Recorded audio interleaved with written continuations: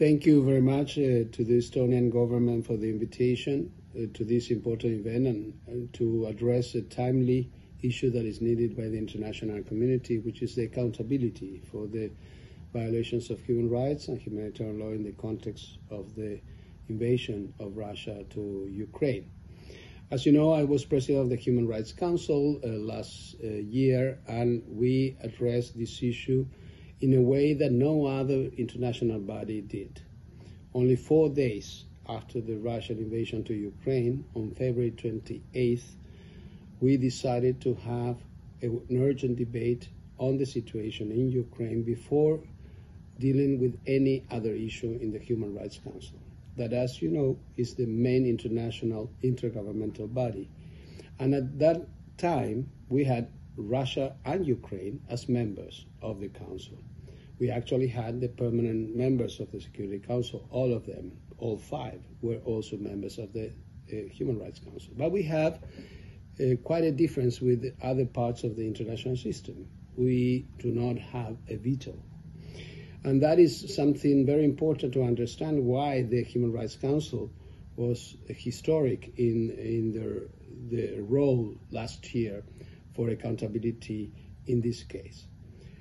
First of all, only 4 days after the Security Council was paralyzed by the veto of the same country that committed the breach of the Charter, we decided to have an urgent debate, and we approved on March 4th a historic commission of inquiry by an overwhelming majority of 32 votes, only 2 votes against, Russia and Eritrea.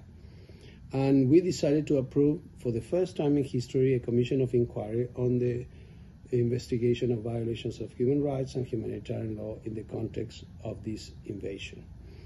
And the mandate of the commission was very clear. And just to remind some of the mandates that you have in the resolution approved: investigate all alleged human rights abuses and violations, both of international human rights and international humanitarian law, and also collect, consolidate, and analyze evidence of such abuses and violations, and systematically record and preserve all information, documentation, and evidence with interviews, statements, and forensic elements in accordance with the rules of international law, with a view to any future judicial proceeding. So this is very important, that the mandate of this commission is to collect evidence that will be useful for prosecutions to those responsible for those violations. And of course, that includes, and in the mandate you have it, we have it, is to identify individuals and entities responsible for those human rights violations and related crimes. And we didn't stop with that commission. What we happened in Mariupol and other places, we decided to have a special session, a new one, on May 12th, and we extended the mandate of the commission created in March to address the events that occurred in Kiev, Chernihiv, Kharkiv, and Sumy regions at the end of February and March 2022. The important thing is that this commission that I appointed as president presented an oral report that was very, very strong, very professional, and in case you didn't read it, I invite you to read it, because their findings are essential to understand what's going on in regarding to these violations. When they submitted their report, based on the investigations, they found reasonable grounds to conclude that an array of war crimes, violations of human rights and international humanitarian law have been committed in Ukraine.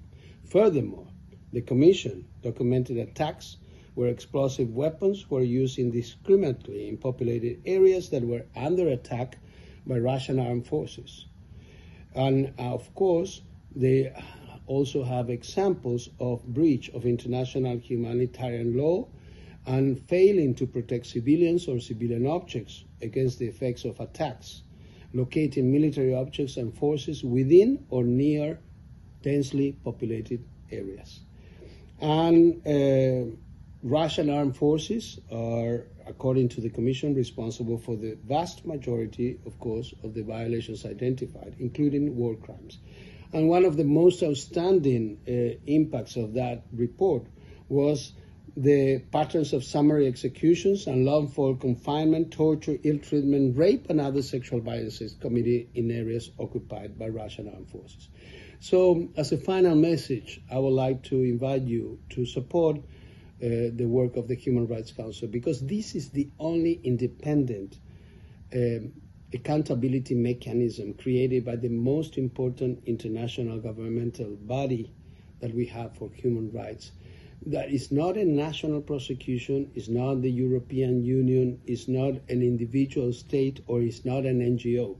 It's the only independent mechanism that is able to present the sound evidence of the violations that are going on and the atrocities committed. So with this, let me conclude to be how important it is the active participation of Estonia in the Human Rights Council, that I enjoy as president the contribution of your country in the discussions, always present in all the discussions, not only in Ukraine.